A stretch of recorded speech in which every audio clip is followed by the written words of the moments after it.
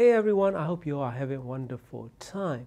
Today I'm going to share and review my experience of this Fluance AI61 active stand mount speaker with built-in DAC and amplifier all together.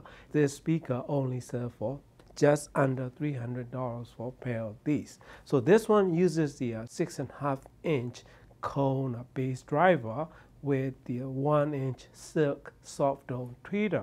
Build quality is very decent, nicely done with very much comparable to Klipsch or PSB or KEF or any kind of those brands in $500–600 price range of a build quality. I started on my desktop system and move it to TV system, then I moved to this main system. I try with external DAC, CD player, as well as Bluetooth, optical input as well. AI61 owner's manual doesn't specify internet DAC spec or amplifier specification, so I tried that on my desk using Aries 12, feeding RCA signal from Aries 12 to this AI61. It sounded very good. I mean, very, very good if you feed external DAC. And when I moved over to my TV rig, I tried optical cable directly connected from my streaming device as well as for my TV. I tried that nice and wide soundscape and sound reproduction that we can totally enjoy watching movies even with the 2.1 setup.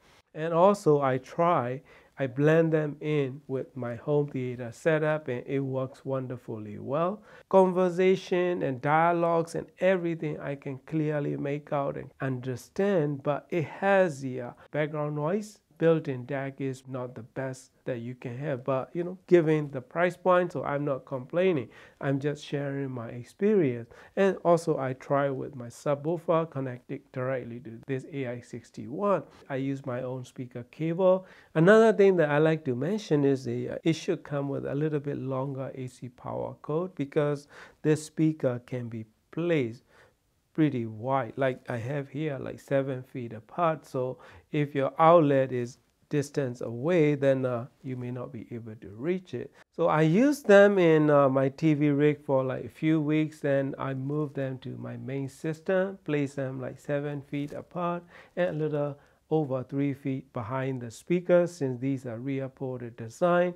The way that I place them is like 20–25 degree toe in, just slight toe in, not much, so which can give me really wide and really deep soundstage for this size of the speaker.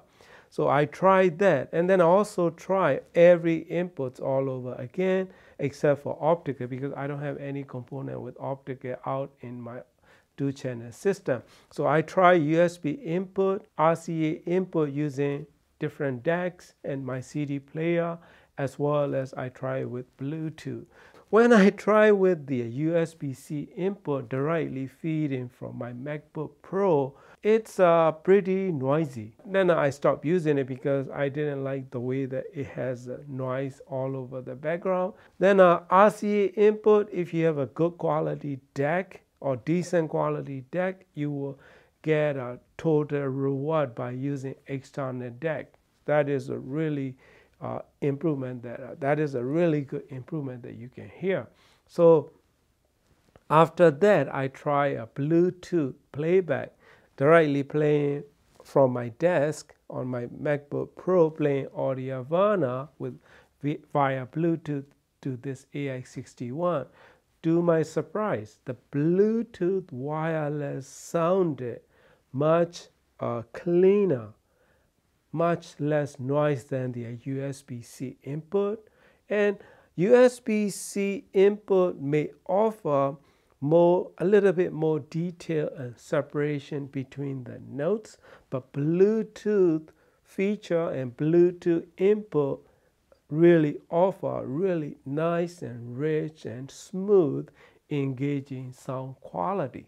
I try many different genres of music. So basically, this AI61 is bulletproof in terms of musicality and sound quality that you can have for this price point. I mean, less than $300, you have really nice and smooth and tonally rich sound quality, yet really wide and deep soundstage for this size of the speaker. That is probably really high point and highlight of this AI61 stand mount speakers in my opinion.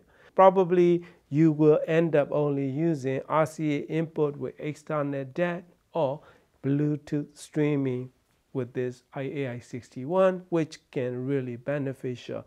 But please keep in mind, sometimes the Bluetooth connection can be really, sketchy. So you have to hit the play button on the AI61 remote control for 3 seconds, and repairing will solve the issue. So playing a lot of different music and many genre of music over Bluetooth, and what caught me by surprise is how much this AI61 is offering in terms of price and performance and sound quality ratio. So that playing Bluetooth feature something like rich and chewy, like kind of sound quality.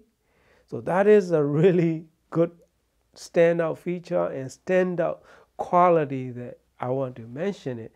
Because if you are wondering if you can listen your music for hours and hours without getting ear fatigue, this could be great buy if you're gonna play with Bluetooth. And if you want real high-res sound quality, you can add an external DAC and you will have really good sounding, pairing with this AI61. For the sound quality and price that you are getting, this Fluance AI61 can give CAF LSX run for the money because it has really nice engaging tonality and tube like a rich and deep sound signature, especially when I'm playing with Bluetooth feature.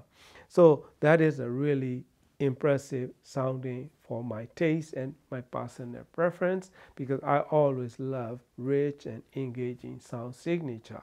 And all the features, I don't have any issues or glitches working and listening with this AI61 speaker. Connectivity, very simple, straightforward. It has the fully featured remote control. You can control pretty much everything via remote control. One more thing that I like to add is that if you are looking for really high res with absolute resolution and everything, this may not be a great choice. But if you want to listen your music in engaging manner, relaxing sound, and without getting annoyed by bright sounding sound signature, this could be a great choice. Playing music via Bluetooth can only get up to like 80-82 dB range, the loudest. Soundstage and depth and everything is very good. I have no complaint at all for that sound reproduction.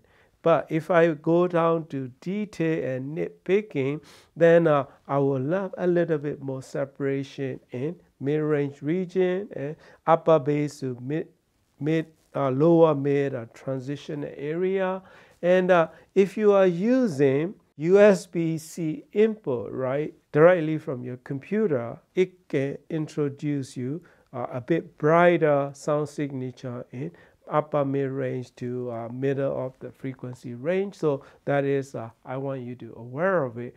Everything is as good as it can have for this price point, and some other speaker like $500-600 range of a stand mount speaker, active speaker, this one can give them run for their money. This Fluance AI61, I can easily recommend you to try it because I tried these speaker on my desk in this main system, which I sit like 10 feet away, and my TV rig, which I sit like 15 feet away from my TV. So even that, this one can offer me really good soundscape and really wide and spacious soundstage without getting into really bright sound. Another thing that I like to comment is the built-in component sound quality of this AI61, including the amplifier. For the deck wise, I like the Bluetooth the best. Second is optical, and I did not like the USB-C input in sound quality. It's too noisy for my taste. And my favorite is using external deck feeding RCA's inputs to this AI61, just using built-in internal amplifier to play your music. So internal, the built-in Class D amplifier is very good resolution and detailed sound quality, yet it has a nice and engaging tonality and polite manner in overall sound quality reproduction. But bass quality, it can get a bit boomy time to time, but to my surprise, it can go pretty deep in in-room response, because I did the in-room response measurements. As you can see, you will see the frequency dip as in the middle of the frequency range. So that is the many modern stand mount speaker have that kind of dip, and many of them, because I measure it right in front of the speaker on exit by probably like 12 inches away. So that's where I measure these speakers, right there on the right speaker, right? And then even like off axis listening, this speaker is pretty good. Overall stereo image, pretty decent. Really, it's not like a precise stereo image or anything like you can, go for, but it has a good quality stereo image that I can enjoy listening to, which is pretty impressive, especially given the price and everything come with it, and you will spend only $300 for a pair of these. All you need is your computer, or all you need is your phone to stream your music. And even if you have a turntable with built-in phono stage, you can easily connect to the RCA input. So that's it, my friend. That is my experience. You will hear the sound sample as usual. This is a Grace Maya track. It recorded live in Tokyo, Shinjuku Dark Cafe before they closed. That track is pretty good at testing these kind of components. So that's what you will hear in sound sample. So if you are shopping for stand mount speakers around $300 to $400 price range, or even under $500 for your multi-purpose active speakers, I can easily recommend this AI61 for you to try it. It can give you really polite and rich and engaging sound for your music enjoyment. Very highly recommended, my friend. Thank you very much for watching, and happy listening.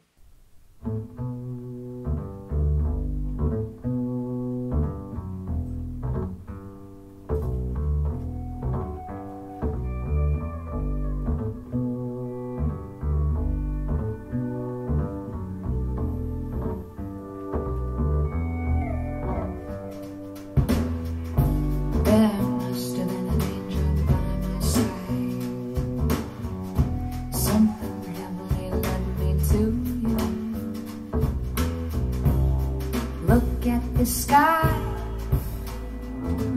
it's the color of love. There must have been an angel by my side.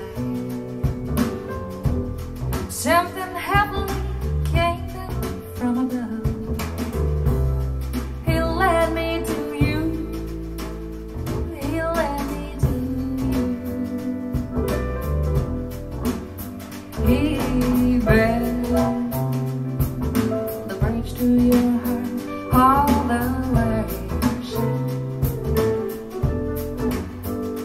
How many times I've lived inside, oh, I can't say. When I was led to you, you were the one for